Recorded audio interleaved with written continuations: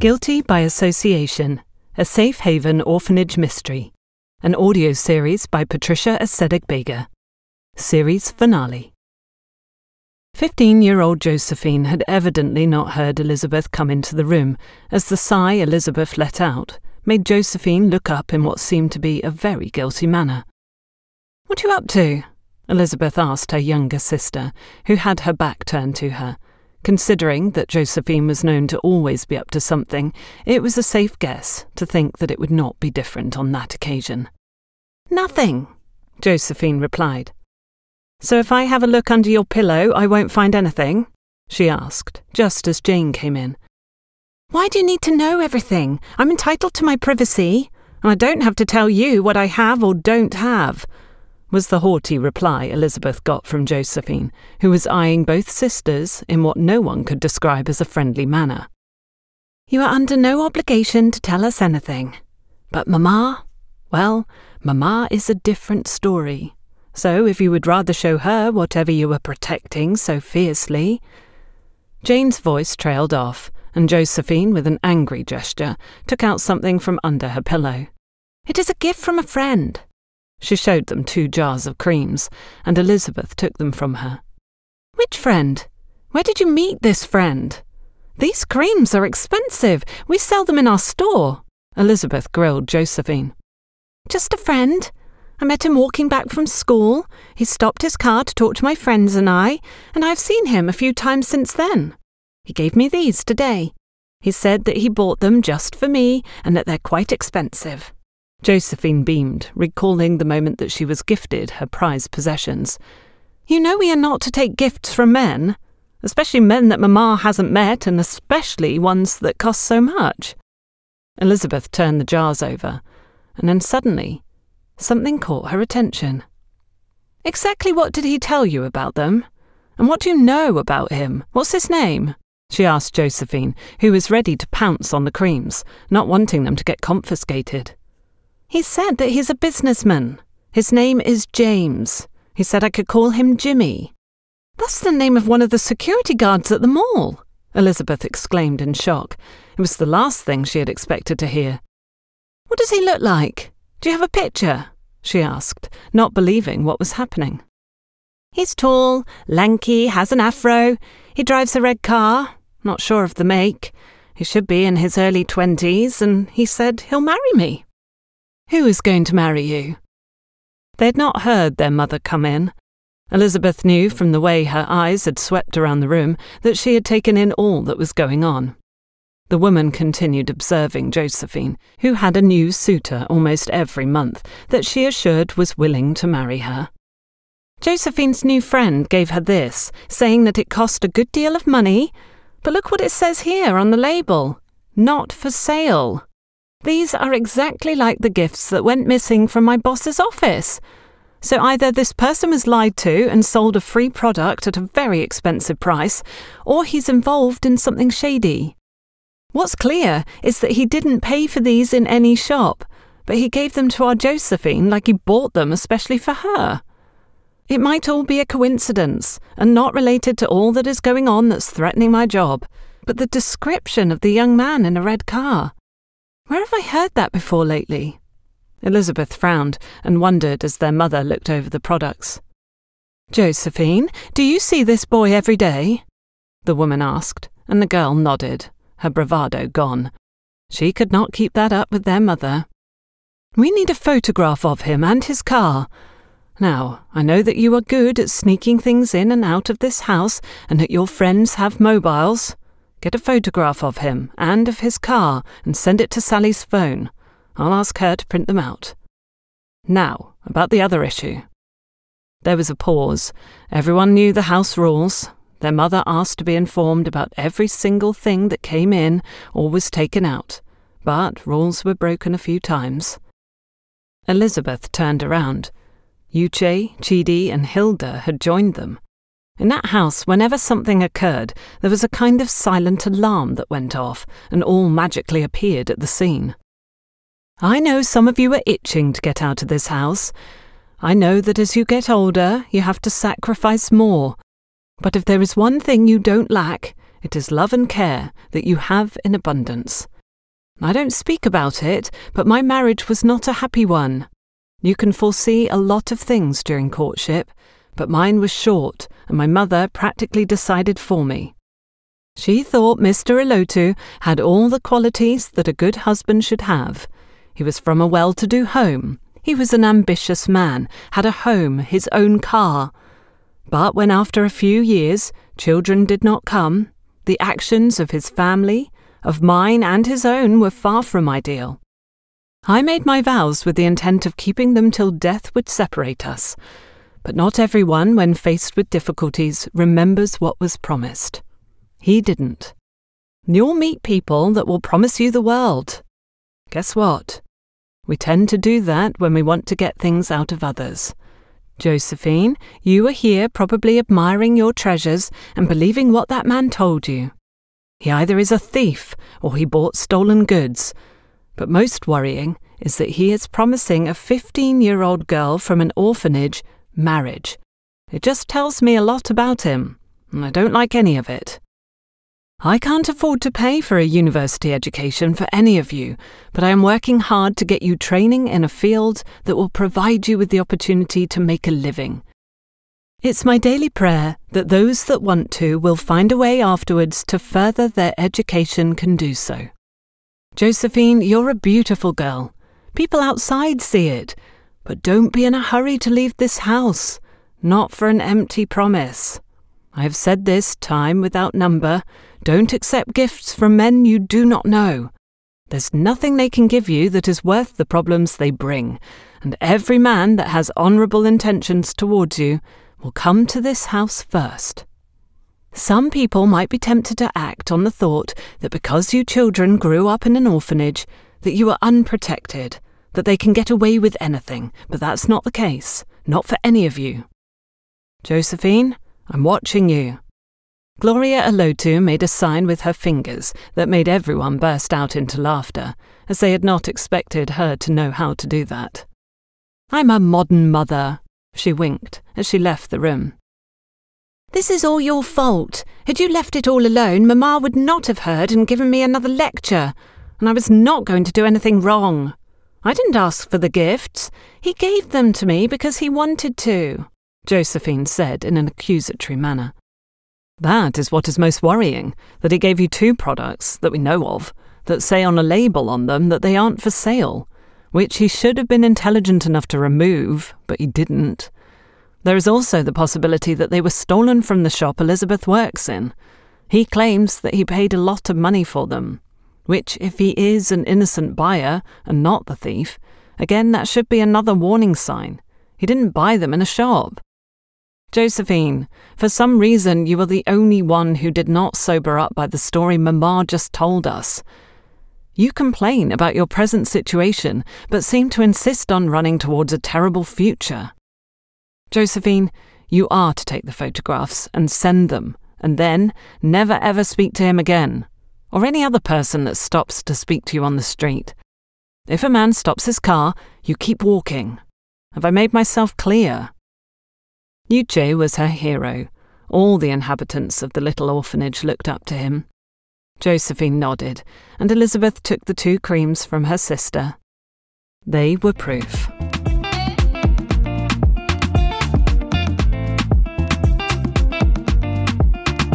Elizabeth approached the entrance of the mall. Obby was eating plantain chips from a bag, and Jimmy was not in sight. It had been 2 days since the discovery, and the printed photographs were in her bag. She just needed to uncover a few more things before being brought before Mrs. Aliou on Monday. Oh no, the girl from the orphanage was not going to go down just like that. Not without a fight.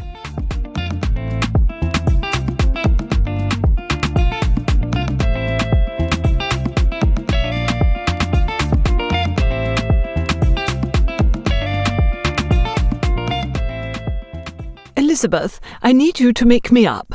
come into my office." The girl gave a start, as she had not heard their boss come in. She had gone in early, not knowing at what time Mrs. Aliou would arrive, hoping that she had not been spoken to yet. Mrs. Aliou had her own stuff in her office, so Elizabeth went in. The woman had seated herself in front of the mirror and had closed her eyes. Elizabeth wondered if something had been said to her already, and it was to be a final job before she was kicked out.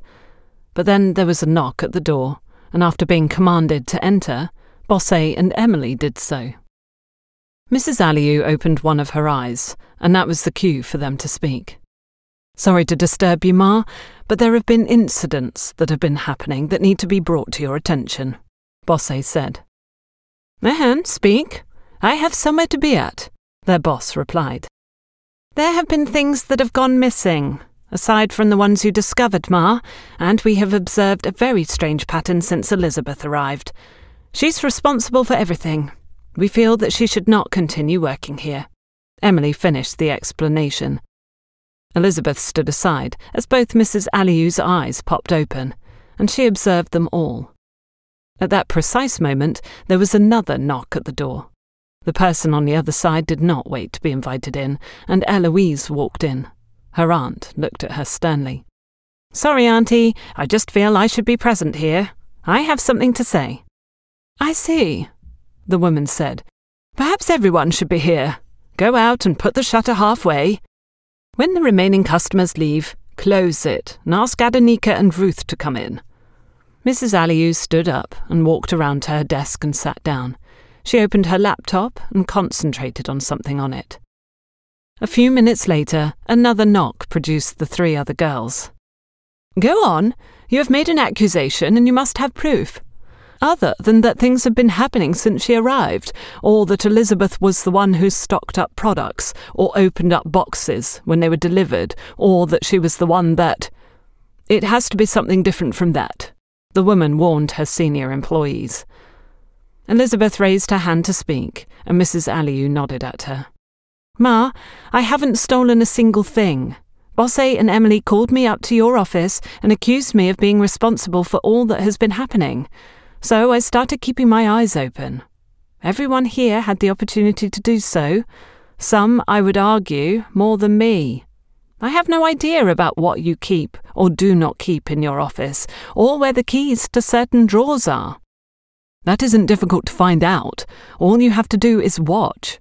As for the opportunity, you've been alone in this office a good number of times," Bosse interrupted. "As has everyone else. But anyway, I found these 2 products, gifted to someone I know." Elizabeth put them on the table, and they all looked at them in surprise. "All I had to do to sneak them in today was walk towards Obby. He barely looked at my bag. He was on his phone, something everyone that has worked here for some time would know. If you get Jimmy, your bag gets a thorough search, and you better have a receipt for something new inside. Obby will just give a quick look, and if you give him some food, he won't even do that. So, before you ordered us to be searched, madam, it was easy, and afterwards it was still easy to get products out of the store. The person that had this said a young man gave them to her. He said they had cost a lot of money. You can all recognise that they are part of the miniatures bought to gift special customers. They are not for sale. The person said that the man that gave them to her was called Jimmy." Elizabeth paused. All eyes were on her. "The security guard? He doesn't come in here. Are you trying to get him involved?" "Madam, don't listen to her. She's just trying to implicate other people. He has had 0 opportunities," Bosse retorted. "I was thrown off at first. I then started thinking of everyone that was connected to a young man that fitted the description. Adenika has various male friends. Ruth has a boyfriend, as has Eloise.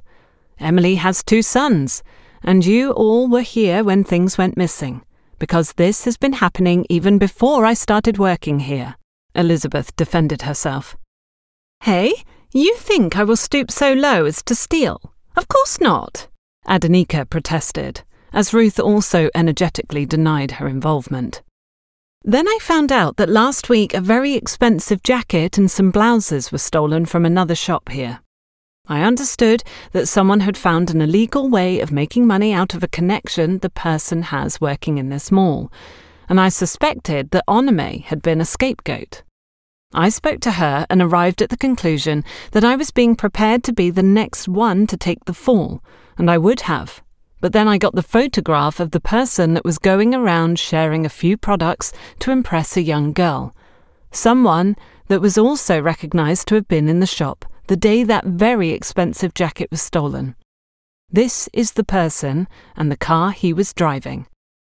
Elizabeth took out the folded printed photographs from her pocket and laid them out on the table, her eyes on Adenike's face. But a movement distracted her. Mrs. Aliou picked them up and looked at them. Everyone inched closer. "This is your son, Emily." "Adenike, go and get security. If you take another step, Emily, I promise you that it will be much worse for you. I don't joke. You should know that by now." Emily had made a go for the door and stood still. The other 3 girls had not yet reacted. A few moments later, Jimmy came in following Adenike. "Ha, Emily. So your son had the audacity to use my name in his criminal activities. Mrs. Aliou, this wicked act can't go unpunished. I called my boss on the way here. The theft of the jacket was reported, and that was worth so much money," the security guard said as he stood right in front of the door. The indignation he felt written all over his face as the owner of the shop made a call asking someone else to come in. "See, I got a visit yesterday from a woman that waited for over an hour in my home until I got back from a meeting I was at. A woman who let me know in no uncertain terms that she would not allow her daughter to be accused of any kind of foul play, and then gave me a few pointers about what I was doing wrong in my business. Elizabeth, you are one lucky girl to have someone that can stand up for you that way. It's a gift." So I listened to her list. Oh, she had a long list. But she was right. You people are going to ruin me if I don't do something about what's going on, yes? "Come in," she ordered, and Onome walked in. "Good, we are all complete, so we can continue. Now, I don't know if Bosse was in on it too. Maybe you were getting a cut from the illegal sales. I understand that Emily has set up a home beauty business. I overheard you tell a customer the other day, Emily, which, by the way, you're not allowed to. I just had no idea that you were getting your supplies from my shop," Mrs. Aliou said. "No, Ma, I had no idea, really. I am innocent." Bosse stopped talking as soon as her boss sent a withering look. "See, either you are also a thief, or a very incompetent supervisor. Onome here was forced to resign by 2 of you after you accused her of theft. I spoke to her yesterday after Gloria Alotu's visit, and she explained everything that happened. The situation she had been in at the time, and how defenceless she had felt. You 2 run this place. Bosse, how could you not have seen what was going on? It's all very suspicious." Mrs. Aliou fixed her gaze on the woman in question. "No, Ma, I did not know. Emily always had the stock updated by the time we changed shift. If anything was missing, she must have taken care of it, doctored the stock. She was the one who told me that we were to search Onome's bag. When we found the cream, it was natural to assume that she had been responsible for the irregularities. I really thought I was doing the right thing. I've been under a lot of stress in my personal life." Bosse's voice trailed off as she tried to explain her way out of a situation that she'd helped create. "I don't care about what's going on in your personal life. You have bullied my workers. How are you going to give Onome the piece you stole from her? The money she would have made here because she was earning more here. How can you undo what you did? I'm not going to bother facing Emily. The police will deal with you. But like Elizabeth's mother pointed out, at the end of the day, the responsibility is mine and the fault is mine. So I've been looking through the numbers. Eloise, why do you have less sales than the rest?"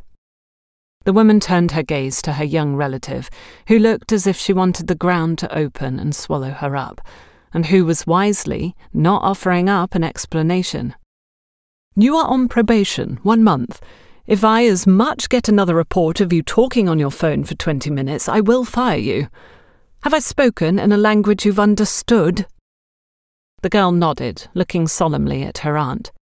"Adonika and Ruth are making good sales, as is Elizabeth. Ah, I see the police is here. This is the woman, officer. Please escort her to her locker so she can collect her things. I will be making a statement about all that has gone missing. And Mrs. Ajayi from the boutique has a lot to say too. She's very upset by what was stolen from her shop. Yes, madam, you will be needed at the station. Please bring a list of all the stolen items. Someone will be picking up her son. Something tells me that they are doing the same thing in other places. I won't be surprised if she scouts for customers from the mall, asking them to contact her later, probably promising them items at reduced rates. Take her away," the uniformed man in charge commanded, and 2 other officers escorted the woman out. Jimmy followed, looking all professional. "Bosse," Mrs. Aliou said, "I think that your time here is up. See, I have to offer Onome her job back. It would only be fair. So there is no space for you in my shop." "Ah!" The woman put her hands on her head. "Please, Ma, there are a lot of things the girls don't know how to do. With Emily gone, you'll need me. Plus, there will be 5 people, and we are normally 6 in total," Bosse pleaded. "I'm thinking that 5 people may be enough. I employed a thief and a supervisor that has made too many mistakes to mention. Look at the sales. Just look at them. Not to count the losses I've suffered. No. Ruth will be the supervisor for her shift. Adonika, I don't want a single complaint about not listening to her. Onome, Eloise and Elizabeth will be in the other shift. Now, I am going to change the bonus system. It will be collective instead of individual, but I will be taking individual sales into consideration as well. Bosse, your list of infractions is quite lengthy. I need to think about you. I'll call you if I change my mind. The rest of you can get back to work." They all started walking out of the office. Elizabeth's legs felt like jelly. It had been a close call. Turning around, she saw that Bosse had not moved. The woman was still pleading with their boss. To stay up to date with Patricia Asedegbega's work, make sure to subscribe to this YouTube channel by clicking on the subscribe button and hit the bell for notifications.